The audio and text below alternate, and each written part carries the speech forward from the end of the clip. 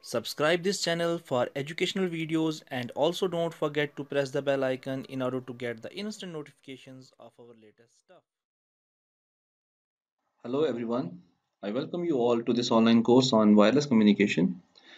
Today we will study about personal communication service, some features of our cellular concept, and also we will discuss about frequency reuse concept. So let's start this lecture. Personal communication service. It is a type of wireless mobile service with advanced coverage that delivers services at more personal level. That means you need to install more number of antennas to blanket a particular geographic area. For example, in first generation, we used to use a bigger base station, which was used to cover an area of about 50 miles or maybe more than that. But in second generation and onwards, second generation, uh, and that is in personal communications systems, we have to deploy more number of smaller antennas in order to cover the same geographic area, so that the services can be delivered at more personal level. And these antennas, they also help in the to assist in the extending the mobility support to the system. For example, we provide smaller antennas, and these smaller antennas for a particular region or for particular geographic area, they assist the mobility for the intra-domain movement.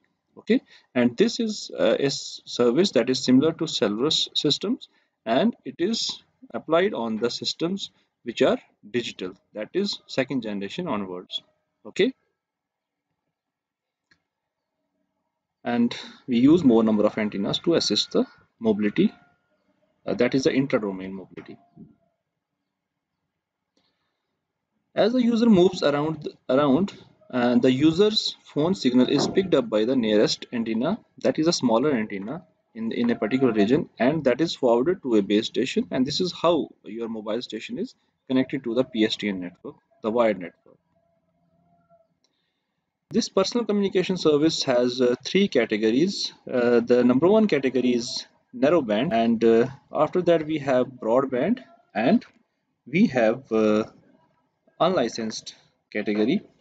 In narrow band, that indicates we have very narrow band of radio frequency, that is approximately 3 megahertz of radio spectrum is used in narrow band, and this 3 megahertz of spectrum is used for transmission of messages, transmission of voice messages, or the other messages like numeric or alphanumeric messages, for example our paging system. And on the other hand, this broadband category, here we have 140 megahertz of radio spectrum, which can be used for internet, data, and multimedia services. Okay, and the third one is unlicensed, which means that unutilized spectrum can be used for the transmission of voice or messages or whatever. This unutilized spectrum is used for the communication. Okay, and this PCS, personal communication service, it is distinguished from the cellular systems. Like in cellular systems, particularly in 1G, we were not having perfect wireless phones. We were having car phones. They were associated with the cars, and we had the mobility feature, but that was associated with the cars. And in personal communication services, we have our full-fledged mobile phone, mobile station that we can keep in our pockets, and we can move freely in a particular area. And in the present time, whatever the services of cellular system we are using, you can say that these are the personal communication services. Okay, and according to some report given by an American telecommunication company, the report is called as Sprint report. Approximately 230 million people can avail this PCS service. Okay, TDMA, CDMA, and GSM, along with 2G, 3G, and 4G, are some technologies that are used in PCS. That is what I was saying, that second generation onwards, whatever the cellular systems we are using, that can be categorized as PCS. Okay. Now, PCS architecture. Here you see a typical architecture for personal communication services. This is the one region as shown in this diagram, and this one is the other region. And in each region you can see that there is a base station, and along with this base station you have smaller antennas installed in the same region in order to give them more coverage to this geographic area. And this geographic area is this base station is connected to this MSC, and this MSC has these following records pertaining to the customers and the different hardware components in the network. And here you see the first component, this first record, that is called as home location register. And this register contains all the necessary details of customers, subscribers, like customer ID, like their billing address, authentication schemes that are being used for those subscribers, some other details which are necessary for a particular subscriber. Okay, then you have VLR, that is visitor location register, and this register is created when the user or mobile station moves from one place to another place. And for example, if a user moves from the coverage area of base station A to the coverage area of the base station B, in that case the details from the HLR are copied to the VLR on temporary basis when the user moves to the coverage area of base station B. Okay, and when it moves back to its own home network, that is to the coverage area of base station A, then these VLR details are omitted. Okay, then there is another register that is called as equipment identity register, and this keeps the log of different components, hardware components that are used in a network, and it keeps the record of legitimate and illegitimate components. Like there are some network components which are with the fake serials or fake MAC addresses, and it keeps the track of all those things. That is called as the equipment identity register. And here on the right side you have this MSC is connected to the your backbone network, that is PSTN, and this is another MSC which can assist other geographic area, or it can be connected to other base stations. So this is a typical PCS architecture, and it is very much similar to your GSM architecture. Okay. Now, features of cellular concept. As we see that the PCS is also a part of your cellular systems, and we will see in this slide certain features of these cellular systems, or you can say cellular concept. This cellular concept is very much helpful to solve the problem of spectral congestion and user capacity. And when we deploy more number of antennas, so this also increases the capacity. That means you can accommodate more number of users in a particular region. This cellular concept is a system level idea where you are replacing a high power transmitter that was in the first generation, and with the low power small cell transmitters, that is second generation onwards. In the second generation onwards, you have to deploy more number of smaller antennas, and this will make your cells of smaller size, and the power transmission of those smaller cells or from those smaller antennas will be less as compared to the antennas that we were using in the first generation. So this is the kind of approach that we are using in the second generation onwards. Now, in the cellular systems, a portion of total number of channels is allocated to each base station, and nearby base stations are assigned different group of channels. Okay, this is to avoid the interference problem. For example, we have a total bandwidth X, and a portion of total number of channels out of that bandwidth is assigned to a base station, and the other base station, that is the adjoining base station to a particular base station, they are assigned with the different group of channels just to avoid the interference. That is the another feature, another approach in the cellular systems. The available channels are distributed over a geographic area and may be used as long as interference between co-channel stations is kept below acceptable levels. Okay, the total number of channels which are available to us, they are distributed over a geographic area, and the distance between the co-channel stations, That means co-channel stations or co-channel cells are those cells which are using the same frequency channels.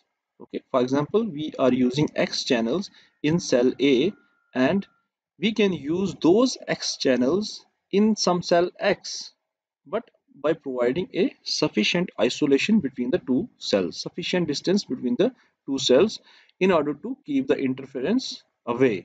Okay, or it should be kept below the acceptable levels. Fine, that is the approach in these cellular systems. As the demand for service is increased, the number of base stations are increased with corresponding decrease in transmission power. Okay, when we have to accommodate more users, that means the demand to service is increased, and for that purpose we have to install more number of smaller antennas in order to reuse the same channels again in the different cells after providing some sufficient gap between the two cells. And this will increase the capacity, but it will also result in decrease of the transmission power, because we have to avoid the interference as well. So that's why we have to decrease the transmission power of the transmitters or the antennas.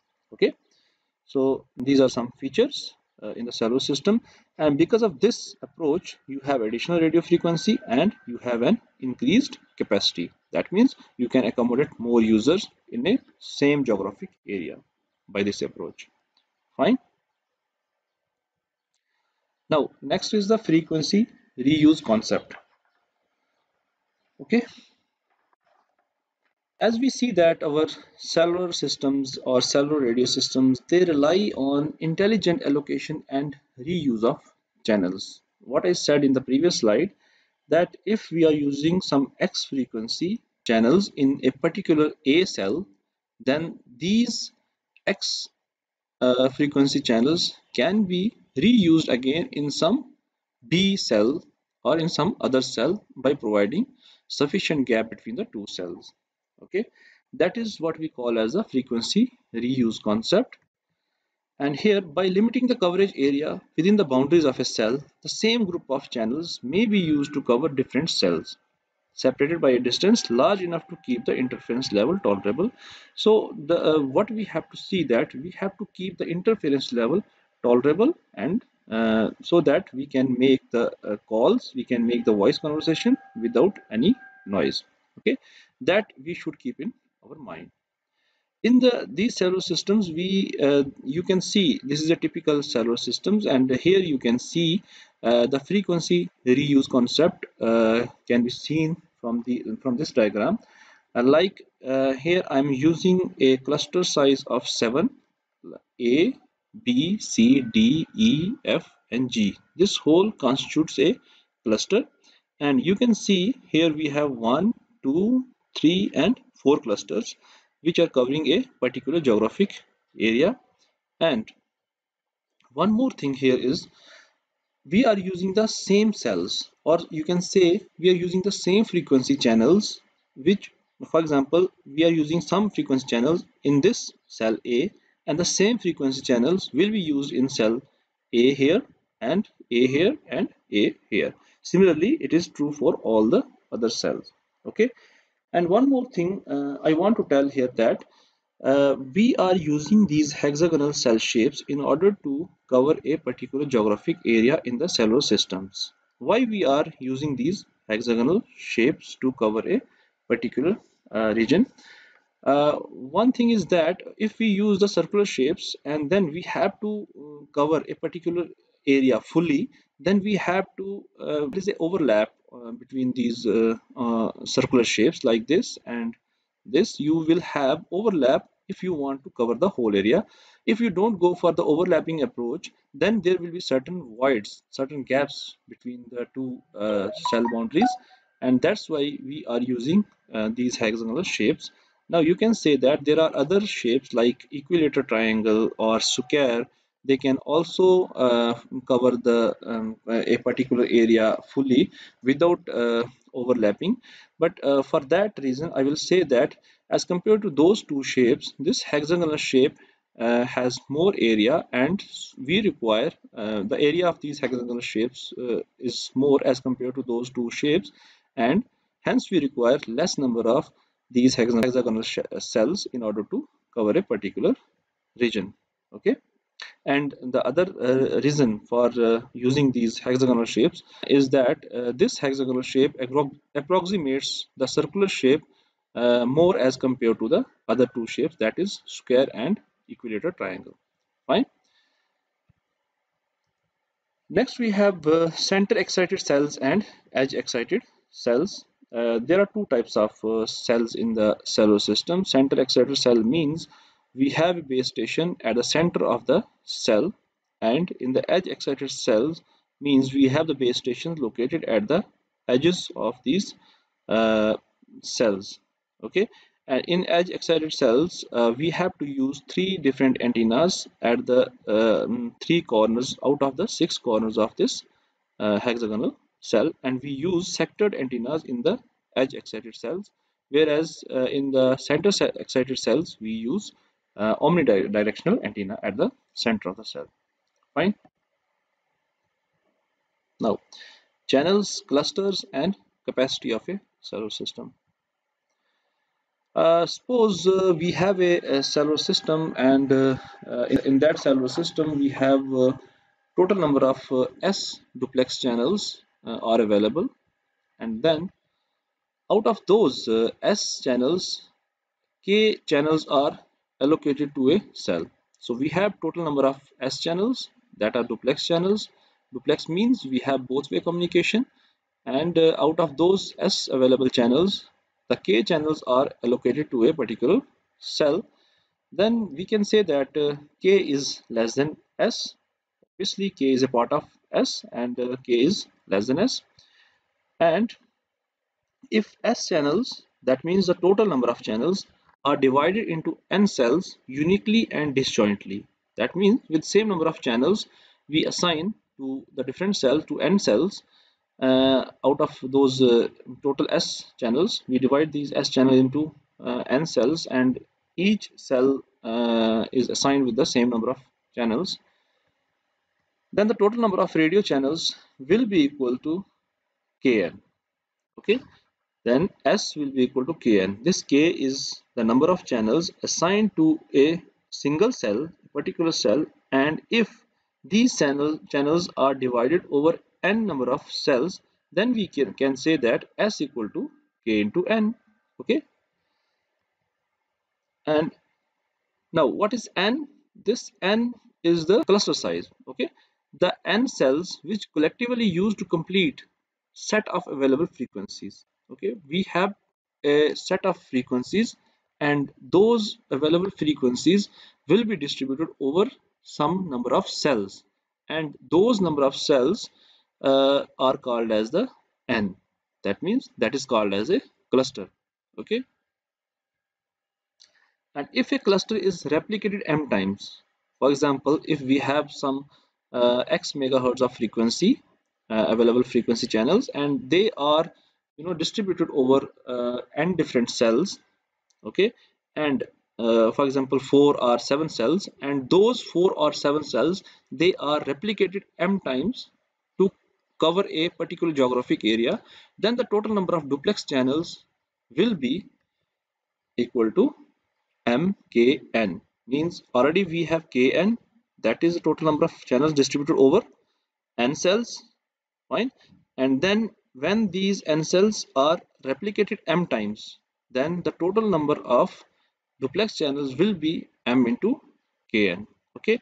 As we see that this kn equal to s, so it will be equal to ms, and this ms is called as the capacity of a cellular system. That means the capacity, the number of users can be accommodated in a particular region. Okay. This factor n, the cluster size, it can range from 4, 7, 12, and so on, but we go and prefer for smaller these cluster sizes, because we can replicate these n many number of times in order to reuse the frequency that is assigned to a particular cell. Fine.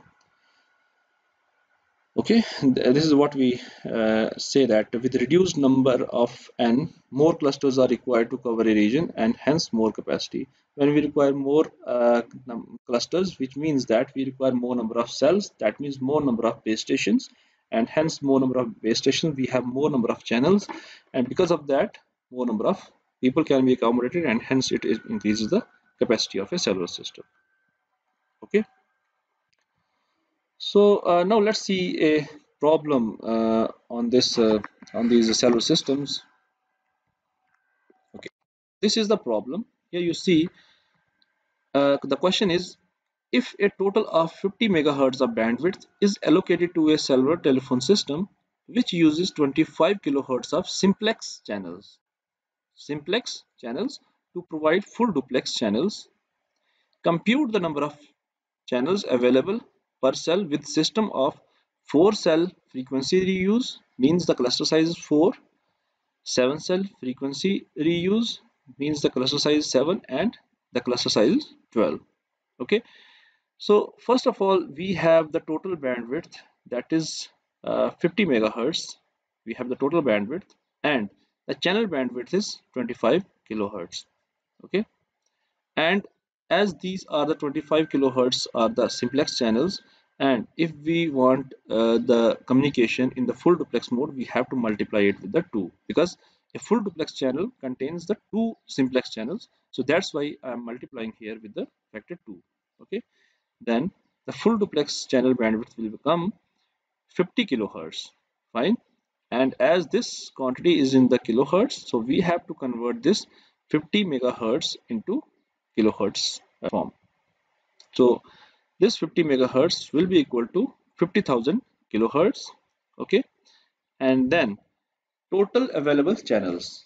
So we have the total bandwidth, that is 50,000 kilohertz. It is divided by 50 kilohertz, that is the 10 channel bandwidth, and so we get the 1000 total channels, that these are the full duplex channels. And when we have a cluster size of 4, that means we have to use 4 cells to cover a geographic area, and these 4 cells will be replicated any number of times in order to cover a particular area. Okay, but for now we have n equal to 4, we have to calculate the number of channels in each cell. That means we have 4 cells, so in each cell we will have 1000 divided by 4, so 250 channels in each cell. Okay, for a cluster size of 7, that means 7 cells will be used to cover a geographic area, and you can replicate these 7 cells any number of times in order to cover a geographic area. If you need more cells, you can replicate these 7 cells, and the total number of channels in a cell, that will be equal to 1000 divided by 7, that is approximately 143 channels. These are the approximately 143 channels which will be there in each cell, and when you replicate these cells in order to cover a geographic area, same channels will be used. That is because of frequency reuse concept, and you will provide sufficient distance between the two co-channel cells, and then you can reuse the same channels any number of times. And then the third part is when you have cluster size 12, then it will be 1000 divided by 12, and you will get approximately 83 channels in each cell. Okay, so when you have smaller cluster size, that means you are using less number of cells to cover a geographic area, then you will have more number of channels in a particular cell, and more number of channels means you can accommodate more number of users. So this one is the preferred way to have the cluster size. Okay, the smaller cluster size is always preferred in the cellular systems because it gives you the more capacity, more you can accommodate more number of users.